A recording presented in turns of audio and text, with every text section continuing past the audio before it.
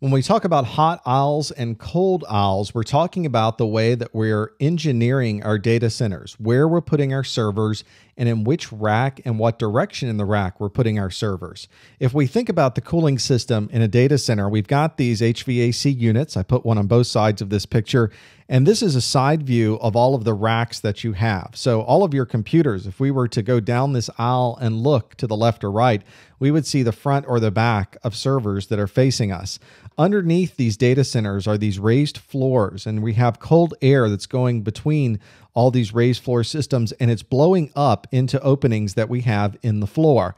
That is blowing up into a set of racks where the front of our servers are. We're essentially putting those servers back to back. We're putting the front to front, if you will, on these servers, and the cold air is moving up. And because it's the front of the server is now pulling that cold air through the system using its fans. On the other side of the rack is the back of the server where all the hot air is coming out. And so back-to-back aisles are our hot aisles. That's where all the hot air is coming out, and it's, of course, raising into the top of the building where it will then be pulled back down through our air conditioning systems and cooled again and sent through the raised floor.